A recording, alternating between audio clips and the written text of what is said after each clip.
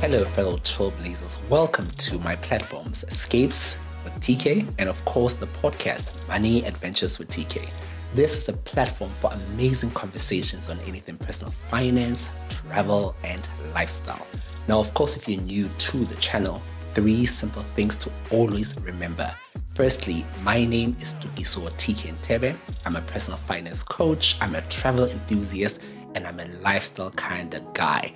Secondly, if you like this video, give it a thumbs up, share it with your family and friends and ask them to subscribe. And then thirdly, last but not least, remember to leave a comment below to let me know what you think about this particular video. Now, in today's video, it is the month of July. Today is the 13th of July or the 14th of July. I'm not too sure. Don't ask me why. But July is regarded as National Savings Month. What does that mean for you as a person and for you as a trailblazer? Simply, it means that this month is where we encourage you to take care of your savings in particular.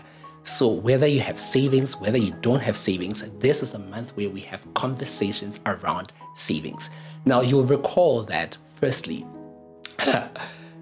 COVID-19 exposed just how financially unprepared many of us are. We went into a lockdown and we did not have the potential to earn an income.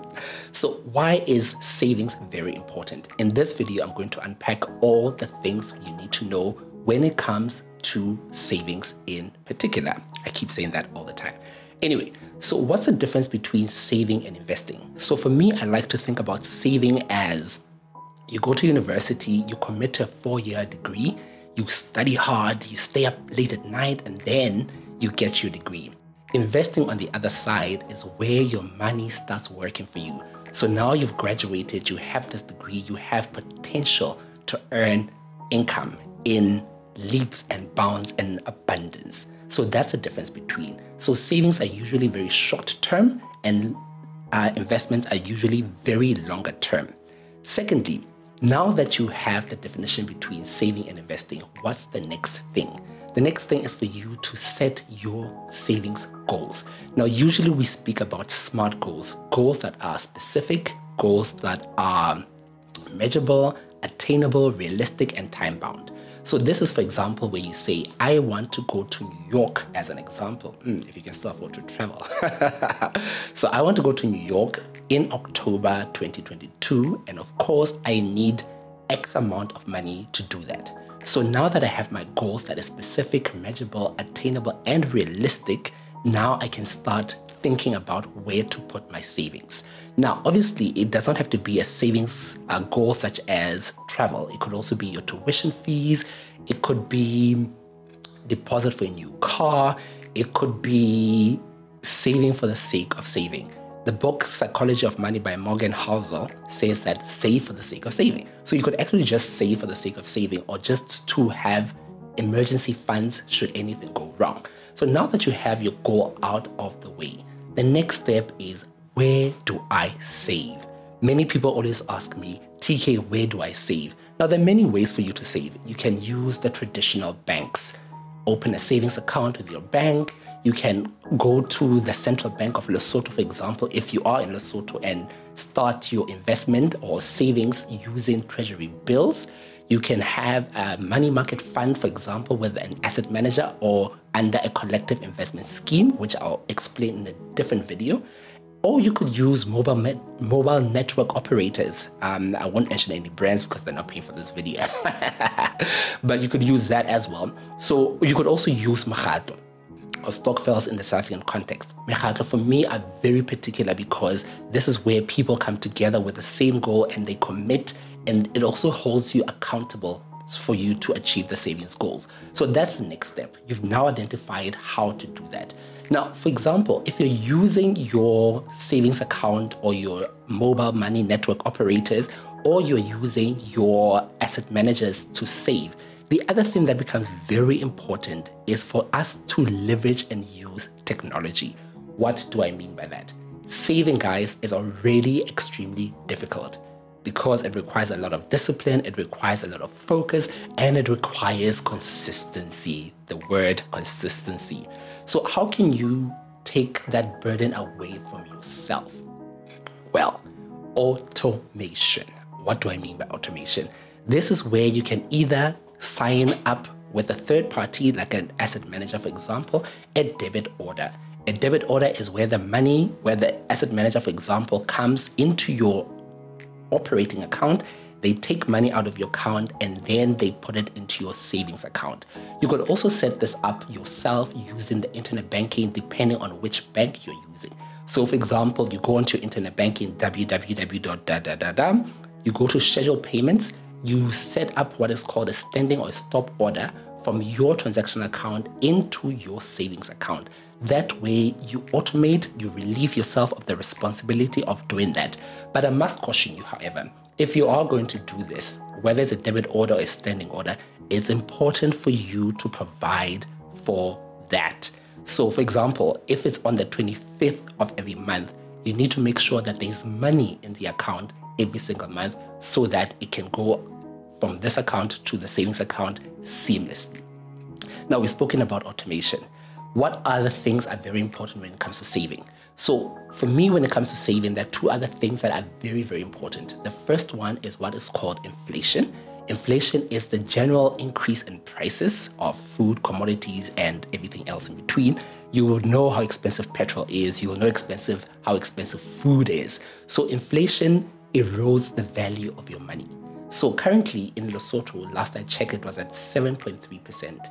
If you are earning an interest less than that, it means that your money is losing value. The second thing that's also very important is your interest rate.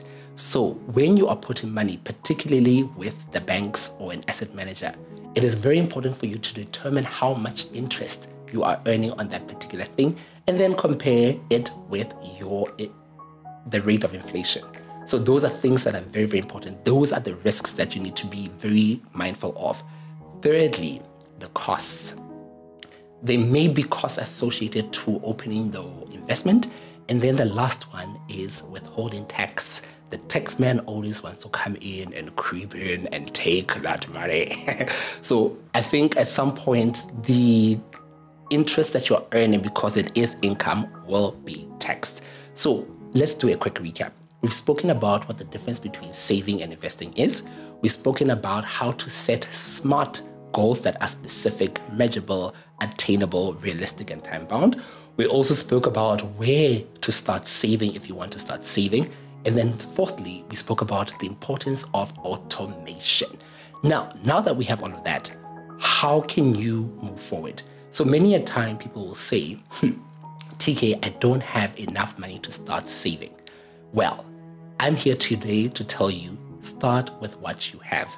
If it's $50, if it's $100, if it's 150, what is important is for you to start. A lot of people don't start because they think you need to have a lot of money to start saving. You don't need to have a lot of money to start saving. It's a discipline and a habit that you develop as you go along. Secondly, is now that you have started, okay, you need to constantly be disciplined to remember why you've started saving. And there's a point that I wanted to speak about that I actually forgot, but that's a story for another day. So it's very important for you to start saving and for you to be consistent. And then the last one, it just came back. Let's get into the habit of paying yourself first. How do you pay yourself first? So say, for example, it's month end. You receive your income, whether you are employed, you are self-employed, you are a freelancer, or whatever the case may be. The principle is, before you pay anything else or anyone else, regardless of how much you owe them, regardless of the level of responsibility, the notion or the belief is you need to pay yourself first. How do you do that? You take at least 15% of your income and you put it away into your savings, your whatever product you're using or whatever instrument you're using to save, because when life happens and you don't have any money, those savings come through for you. So that's a principle that we are advocating for, to say, pay yourself first. What people usually do is they pay the rent, the mortgage, the school fees, and all the other monthly expenses, and actually leave saving as a last thing to do. So what I'm saying to you is the first thing that you need to do when you receive any kind of income, 15%, take it, put it away for a rainy day, towards your goals, towards your savings, and to do that for yourself. In a nutshell, that is basically all I got for you. Today's conversation is really about developing a culture of savings, taking care of your finances. And remember, if you like this video, give it a thumbs up. Leave a comment in the section below. Let me know how you are saving, if you are saving, how the journey is going. Thirdly, if you're not saving, what you're gonna do differently from this moment onwards. And then like, comment, subscribe, because we want to grow the community of trailblazers. Now, I've been away for a while. So this is where I actually want to give a shout out to Titan Lens. They've literally been MIA, but they're back. I'm hoping that they're back. I have a new sound engineer on board as well, James. I call him James.